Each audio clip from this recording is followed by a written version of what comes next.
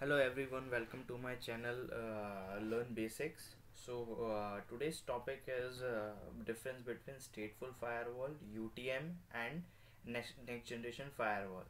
So we will look into what is the purpose of this particular UTM and NGFW. First we will look into that, and afterwards we will see individually. So first of all, what is the purpose of UTM or NGFW? So the main purpose is visibility, to get the parameter level of visibility, because UTM and NGFW put at the parameter level or any inline. So first purpose is visibility in the sense of user level of visibility, application level of visibility, threat level of visibility, what all contents are traveling to that parameter label, so to get the complete visibility.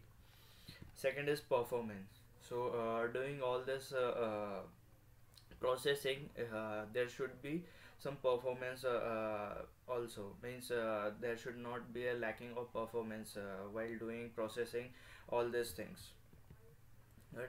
Next is provide gateway level of security.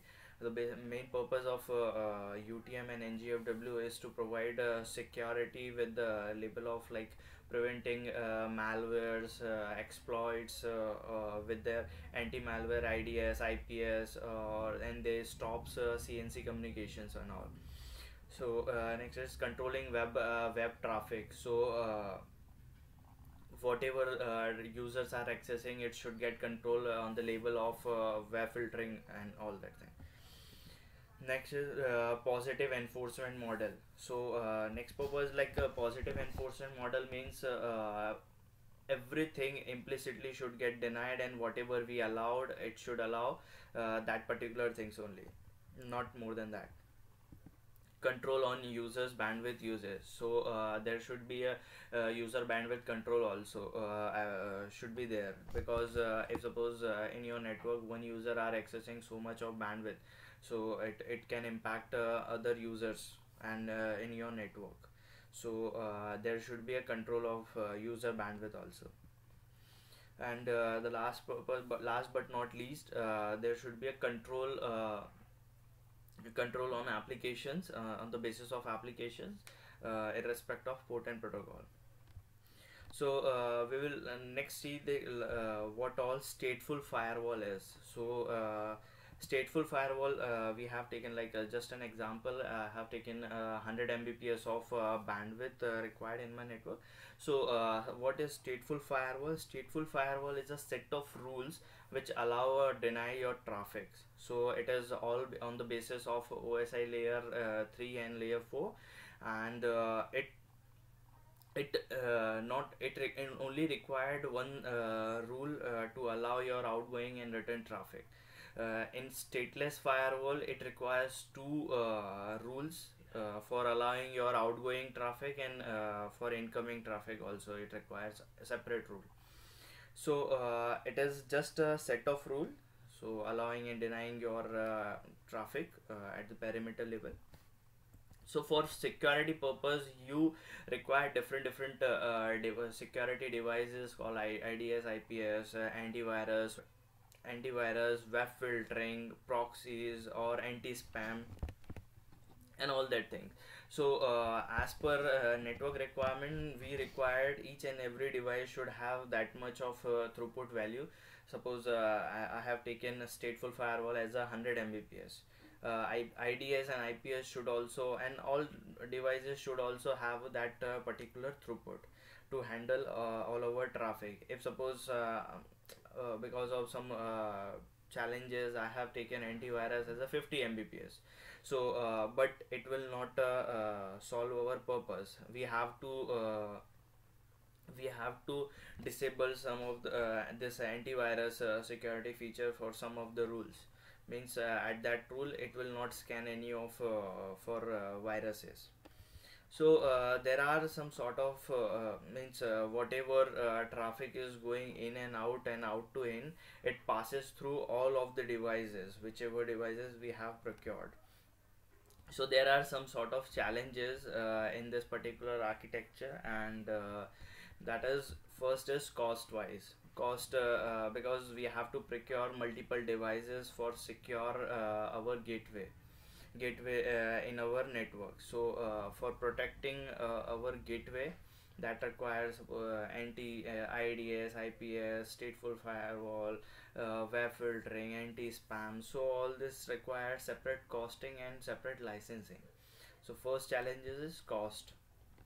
Second is it has there is maintaining different devices, means operational wise we have to maintain separate devices with separate console. So that is again a challenge for engineers to take control and just get a visibility of all individual devices.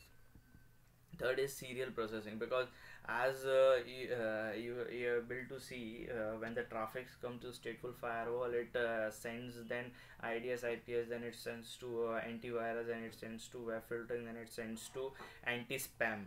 So each and every device process that packet and that contain, and just scan it out and just send to next device. So it is called a serial processing. So due to the serial process scanning, it there is a packet delay in network while doing all this scanning, so it increases latency in your network.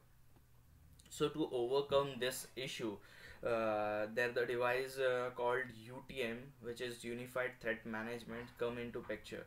So UTM, what is UTM? UTM just a single device which ensure your all security services within that box. So in a single hardware you get all that security feature within it. But UTM, it looks like a single hardware, but within it there are different modules or engines are there to handle all this traffic. So whenever packets into UTM device, so it first checks as the same as stateful firewall. So it checks layer 3 and layer 4 IP and protocol basis. It just after checking should be allow or deny, it just handle the traffic and it just sends to IDS, IPS for further processing and further scanning. So as it checks that IDS and IPS, after scanning it sends to antivirus. Likewise it sends to web filtering, proxies, anti-spam, and the packet goes out. The beauty is like because there are some profit for this UTM. It saves our cost, because it is a single hardware. We don't need to procure multiple hardwares. It has a single bundle license for all of these features. We don't need to procure different hardware. Has as previously we saw, different hardware has a different licensing, so we don't need to go like that.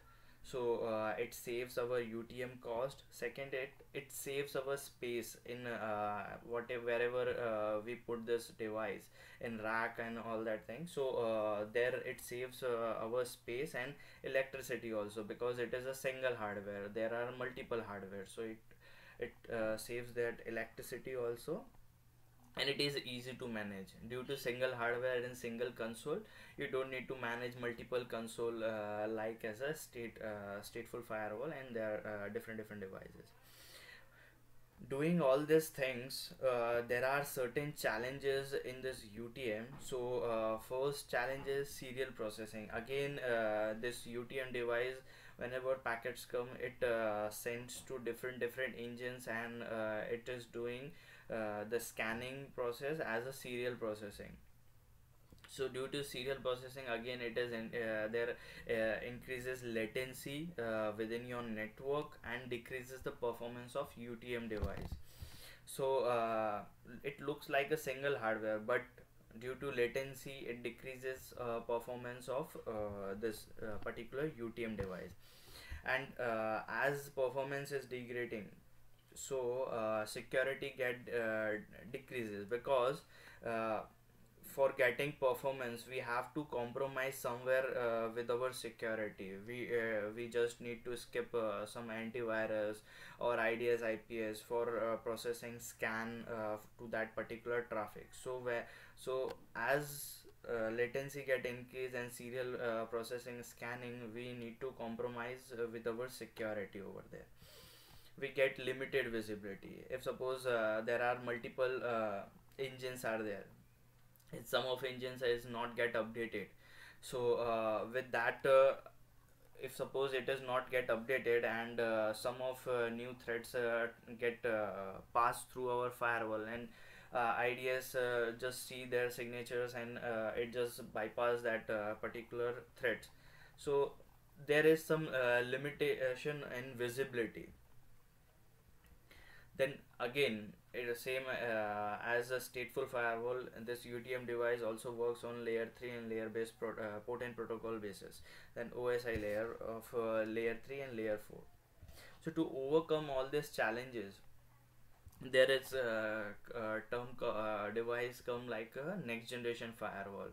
So next generation firewall is the same like a single hardware firewall. So in which they have a beauty in that hardware. So whenever packets comes to in with the low latency or while opening with packets only one time or two time, different OEMs have different concepts.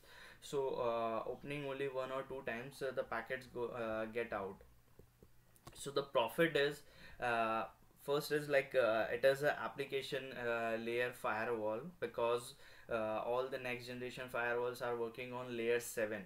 So layer 7 they have approach to not relying on port and protocol, they are relying on application. Because if you see, there are more than 80% of traffics are passing through port 80 and 443. Okay, it is very difficult to segregate what all your genuine or business approved traffic is there, and what all non which all should get denied. So that's why there is something called application layer in next generation firewall, which have an intelligence to allow the traffic on the basis of your applications. It gives you, next generation firewall gives you maximum visibility. So maximum visibility in the sense, because in next generation they provision like different like whatever the content updates and all that, they all are automated. It don't rely manual, it don't require any manual intervention over there. So it gives you complete or maximum visibility in respect of your user, in respect to your application, in respect to your threat or any of content which are passing through your NGFW. Due to the hardware part and all these things, it has a low latency while processing the packet. So due to low latency, it increases the performance of the hardware. So because of the we saw in stateful firewall and UTM, there are higher latency because due to that serial processing. But here due to hardwares and all improvement, there is a performance get increase over here. Even while it taking low latency while processing in packets, so your security get increased, because with that you don't need to compromise with performance or security. So with the low latency, you are able to enable all security features on all rules. So it enhance your security in next generation firewall. So it is just a same maximum visibility and logging and reporting. So it within a NGFW you can have a hard drive or hard disk. So it gives you, it logs all your whatever the traffic is there, it just store that, and you can get the box. So this is all the features and benefits of next generation firewall. This is so thanks for watching. I hope this help you to identify means what is the stateful firewall, what is the UTM, Unified Threat Management, and what is next generation firewall, and what are the difference between them. So hope you like this video. Please comment what all you have a feedback, and if you have any query you can ask me by commenting on this particular video. And please share it as much as possible, because might be this can help to someone else who don't know, or who wants to know what all the differences are there. And please subscribe my channel, because I'll upload multiple videos like this. Thanks for watching.